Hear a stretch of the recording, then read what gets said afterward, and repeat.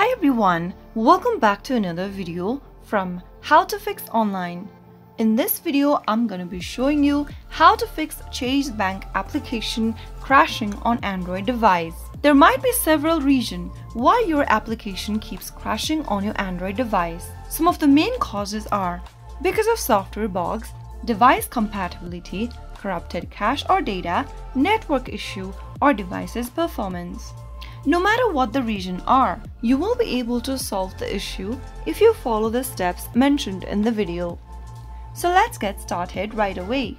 Step 1. Restarting your device. The first step is to restart your Android device. Press and hold the power switch on your Android phone and tap on the restart or reboot option. After your device restarts, try opening up the Chase mobile banking application from your app drawer. If the bank application crashes again, then the next step is to check for app updates. Step 2. Update Chase Bank application. Open up your Google Play Store and then search for Chase in the search bar. Look for the Chase mobile application in the search result and look for an update button if available. If you see an update button, tap on the update button and then make sure to download the latest version of Chase mobile banking app. Once you have the latest version, you will be able to address your crashing issue on your application. Step 3. Clear app cache and data. If the above steps didn't work for you, then you can also consider clearing your app cache and data. From your Android device, go and launch Open the Settings application. From the Settings menu, scroll down and tap on Apps.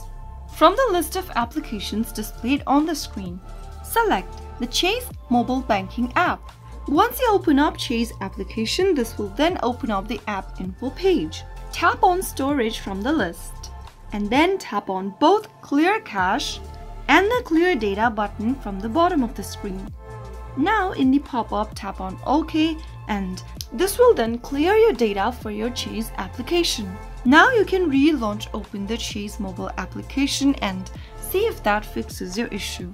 So those were some of the fixes you could try considering if you are ever going through the Chase mobile banking application crashing issue on your Android device. If you found the video to be helpful, go ahead and give us a thumbs up.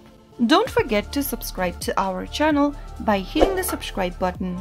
Press on the notification bell so that you'll never miss another upcoming upload from us.